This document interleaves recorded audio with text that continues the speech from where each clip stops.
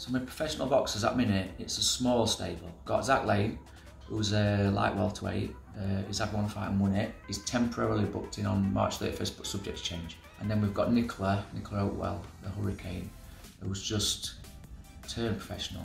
So her debute's coming up February 28th in Leeds. She's definitely looking sharper, and I've noticed little things like her power's better on her right hand than it ever were. My coaching style, I would think, is more teacher-based than trainer-based. I prefer to break down boxers, find out what the strengths is, get inside their head a little bit, and then so I can mentally motivate them to do what I need them to do in the ring.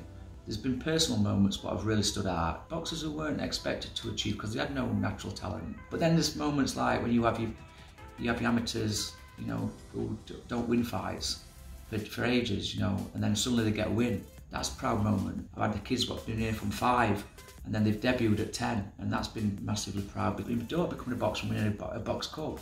You know, it's an immense proud moment for me. So they're not, I mean, professional boxing goals aren't, I want to win world titles, but definitely about getting boxers boxing in different countries and going as far as they can individually. But for me, it's just making sure that I can get as much out of the boxers that turn professional for them, and then I've achieved my goal.